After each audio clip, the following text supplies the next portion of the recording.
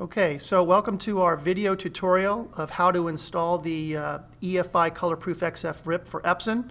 I'm Mark, and I have here with me Larry. Hi, Mark. How you doing, Larry? Good. We're going to walk you guys through how to install this RIP. It's fairly straightforward. We have a Windows XP system here, as you can see. It's a clean install. We'll be giving you guys an overview of the specs that we require for the RIP. The EFI product actually comes on a single DVD. You also have a USB key and what's called an EAC code. That's basically your serial number you're going to need as part of the installation. This computer also is on the internet. It has to be connected to the internet. It makes it extremely easy to register that EAC code I mentioned earlier as part of the install process. So you can, of course, register this software manually, but I highly recommend that you make sure the computer that you were about to install the RIP on is on the network and on Ethernet so that it can actually see the internet and be able to register the software over the net. So what I'm going to do right now is go ahead and install the CD into my computer. This DVD will auto-launch the installer. There's a slight delay as we wait for it to come through.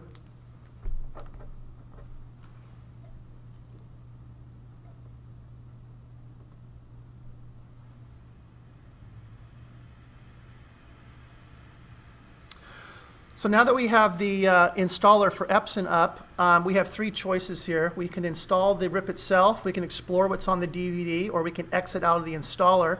I'm going to go ahead and obviously click on the installer itself. You only click on it once.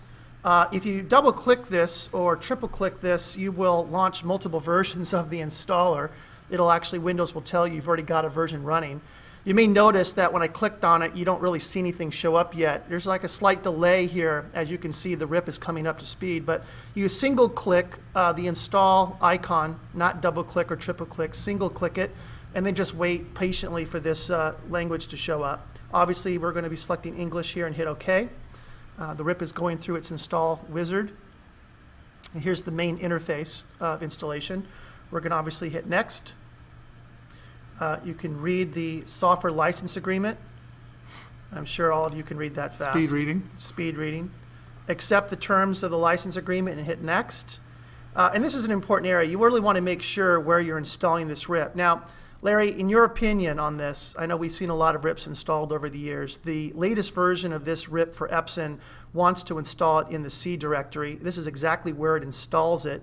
And we obviously don't recommend anybody changing that, right? No, there's a couple of things that go on. One is for convenience, we've actually had some links to commonly used folders put into the programs group.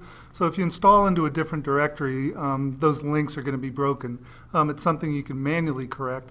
The other issue is from a support standpoint.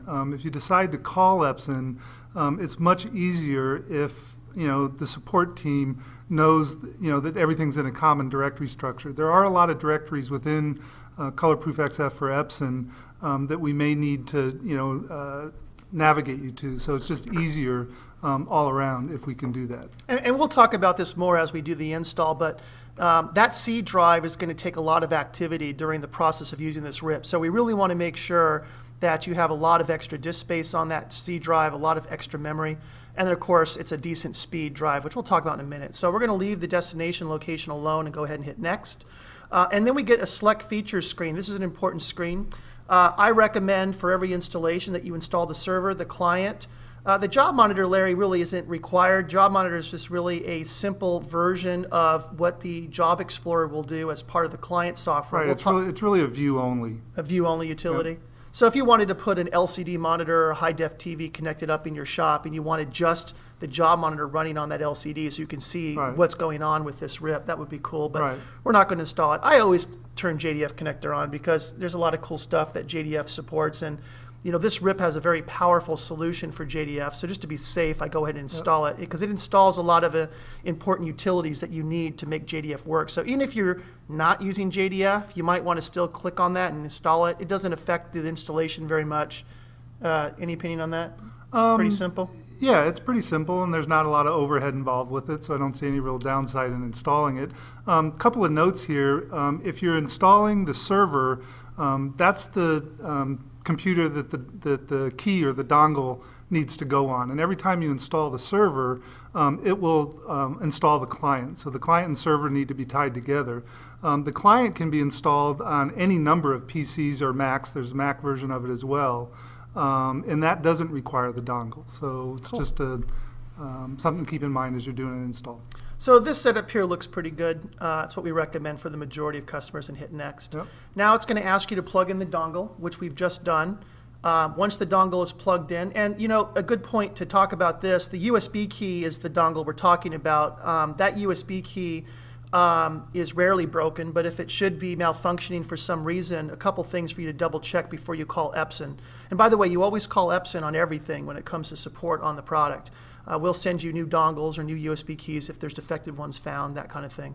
But you want to make sure the USB port you're connecting the dongle into is 2.0 compliant. If you have an older server or computer that is a USB 1.0 port, this dongle will not work. You need to be on a USB 2.0 port.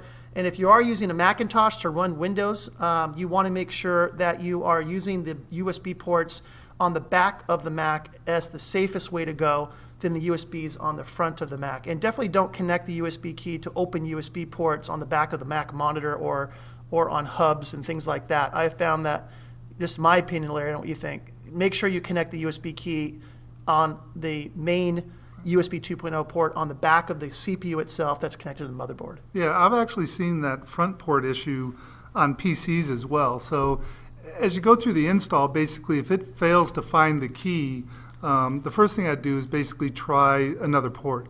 The interface, the installer interface gives you a back button. So basically back up, move the dongle or the key to another USB port, and then try the install again. Good. So I went ahead and clicked OK. It verified the key was all right. So I'm going to go ahead and install. And now we're going to go through the install process. The install process is pretty quick. This installs everything, as we mentioned. This is a good time actually to bring up some more information, especially around computer requirements. In all the years I've been in the printing industry, I'm still shocked about how some of these computers people are using out there as computers as platforms to install these RIPs. The RIP and the workflow is probably one of the most important areas to speed up the processing and overall networking of everything to speed up the ability to deliver a proof, but I still find a lot of old computers out there. So Larry, just give us a quick rundown. What computer hardware would you recommend these guys to be running on? Well, the first thing as we started is you really want to run on hardware that's built for Windows XP, and that's the 32-bit version of Windows XP. We don't need 64-bit. Actually, we wouldn't recommend running on 64-bit Vista or Windows XP. So the latest thing is really, current generation hardware. Current generation being a couple of years. So a Core 2 Duo, a quad core, a Xenon. Current Mac Pros with Boot Camp and XP work just fine. That's a good solution. And then 4 gigs of memory. And the reason for that is that's the maximum amount you can put in a 32-bit operating system. And it also hits the feature set of ColorProof XF for Epson really well. There's 4 CPSI modules, and each module can take advantage of 1 gig of memory. So by basically populating to the maximum, you take advantage of the best of ColorProof XF. Once you get beyond Windows XP 32, Vista 32 would be my next choice. Beyond that, there is Server 2003 and 2008. I wouldn't recommend it, and that's basically for driver support. And lastly, the Mac would be my OS of last resort. So, and that's probably mainly because the Mac interface is just so bad with this EFI RIP. I mean, they did a poor job, I think, designing some of the features versus the Windows side. Right. So. Well, and if you keep in mind, I mean, this RIP was actually designed, debugged and created on the XP platform. So, running it on what it's created for, you're going to get the best out of it. Sure. And, if you're concerned, XP boxes are still available. Dell, HP, the major, vendors out there for PC, generic hardware, still offer downgrades to XP, and the specialty PC builders will still be able to offer XP as well. So no reason not to do that. But as Mark said, don't put a powerful RIP and powerful printer on an old PC. You're just not going to get the best out of it. Yeah, especially with the way this RIP can just handle high-end color and one-bit files. It's just awesome. So having a high-end PC really helps out. And then the last thing, of course, is to make sure you have a big C drive. Don't make a C partition with only 150 gigabytes on it. Go ahead and get a fast SATA type drive and go with a terabyte drive. It's not that expensive. All right, so we've gone through the installer at the point where now EFI wants to activate it. And as I said earlier, when you're on the internet, this is going to be real slick. The dongle ID automatically got picked up from the USB key that we just plugged in the back of this PC. We're now going to enter our EAC code. The EAC code was given to you as part of your installation process. So I'm going to go ahead and type that in right now.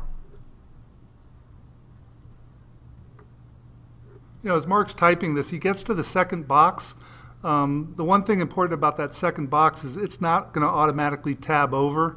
So you want to kind of watch your entry. And the reason for that is there's other EFI software that actually uses more codes in that second box. So I'm going to go ahead and hit next step. This gives me information about how to fill out information for the global registration. I'm going to go ahead and hit next step. Now this is cool. I've already installed this obviously before, so they have me on register. So if I type in my email address, and of course Larry and I are typing this in correctly right now, but on the video I'll probably blur this out so I don't get 1,000 emails from people watching this. I mean, literally I could just type all this in myself, but since I've been registered once before, I can probably hit retrieve and the EFI database finds me and automatically populates the rest of the field. That's pretty cool. So now I just hit install license. Over the internet, it automatically went out and it verified everything and it said I'm good to go. So I am finished.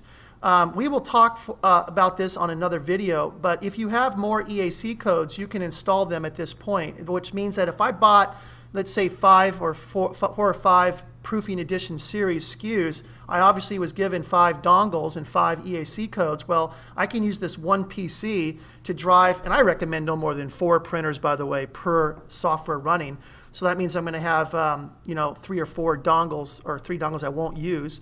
But I could use those EAC codes and install them right now into the dongle I currently installed. And that way I can run multiple printers off of one RIP interface if I wanted to, off of a single PC. But we'll talk about this more in another video in another day. Go ahead and hit finish. Now, it's important to note that at this point it is still installing. All we did was get through the first half of the installer. At this point, it looks like nothing's going on, but actually it is got a lot of stuff going on.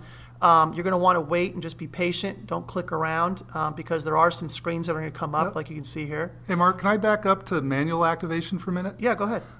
So Mark went through the automatic activation, which is great for internet connected PC. But manual activation actually can be very useful.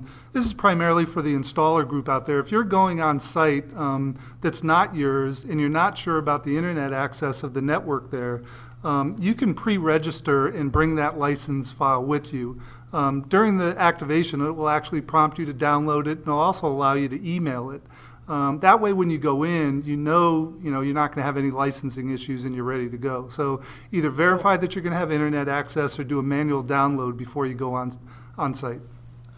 So one of the last parts of the install is we have to install all the Epson media profiles. One of the great parts about this RIP, and we'll talk about this more in another video, is that we've pre-fingerprinted all the Epson medias, and we really did a great job, Larry and I, dialing all these in for you. So they're going to all be installed at this point.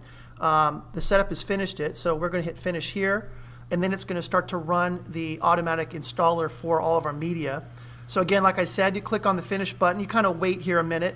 I don't know exactly why it kind of delays a little bit, but that's the way a lot of these Windows installers are, I guess. It's a big DVD. It's finding the data. I'm a Mac guy. We don't have this issue on Mac software. Everything works quickly, but I guess Windows guys, you got to wait. I don't think we should start that debate. All right, so it's doing its thing in the background here. It's installing the wizard to install all of our Epson medias, and it's doing that now. And you are done. At this point, when you get this screen, you want to say, yes, I want to restart my computer. When we hit finish, it will restart the computer, and you have completed the raw installation. Yeah, anything, Larry, you want to add to that? Yeah, I'd just like to point out a couple of things. One is we now have an icon in the lower system tray that basically, 2 arrows in the red box. That is the control center for EFI, and basically when that's, after a restart, that will come up and go red. The other thing we did... And then turn green. It'll turn green, sorry. The other thing you'll notice is it put a shortcut on your desktop that once that's green, you can launch the client. And it also installed a program group, an EFI program group into your program folders. So I think we're ready to finish. Let's do it. Okay, so we just restarted after doing the full installation of the EFI ColorProof XF RIP for Epson. At this point, I'm just going to point out a couple things, and we are done with this video. The first is you may notice that the EFI installation placed a shortcut of the actual client software itself. In the next video, we'll actually be launching this application and giving you an overview of how to use it. You can also notice that down here, there's a green box. This is the actual ColorProof XF server itself. This is the control area of how you can control that server, some settings. There's going to be a separate video dedicated to this kind of thing, and we'll go over this on another time. But just so you know, that's what that little area there is green. Sometimes when the RIP is first booting up and the PC is booting up, this icon will be not necessarily green with the arrows on it. You may see some little activity going on with this icon as the RIP is booting, as all the services are coming online. And then it goes green solid as you see it here when the RIP is actually running, the server's actually running. That means a good thing. Yeah, so you want it to be green before you launch that client. Yeah, so before you launch this software here, the client, or do any work on the server, I guess you want to make sure it's green. Yep. The other thing that we wanted to point out to you is at the installation, it also put under your programs area directory an EFI folder. The Firebird folder I put in as well. This is a database utility that is required for the JDF option that we installed. But the EFI folder is the one that's kind of cool here because it gives you a really cool links folder here. And Larry, one of the toughest parts of managing RIPs is, where do I put my profiles? How do I install new profiles? How do I manage my three-dimensional color correction files, which we'll talk about in another video? All that stuff is quickly accessible right here from the link. So if I want to see where I put a profile for presses or anything like that, I can just go right to press profiles and I can see them. This is where I drag and drop my ICCs. Then I close it out. One of the cool things to note here is that it actually is a very convenient link because, as you can see, I quickly went there, but you can see that the directory to find this location is quite large. And I think, Larry, you told me once that this is actually a hidden directory, too. Yeah, if you look at that, after all users where it says application data, by default in Windows, that would be a hidden folder. So you'd have to go into file folder options and actually turn on view hidden folders. So using the links just makes everything a lot easier. And it's easy to add additional links to folders that you may want to access in the future. So these are just basically the starting points for easy access and ones that we definitely know you'll need or want. And then, of course, the EFI XF client and the control is basically the client software here and the control here, just another way to get access to those. So that completes the full installation. We are done.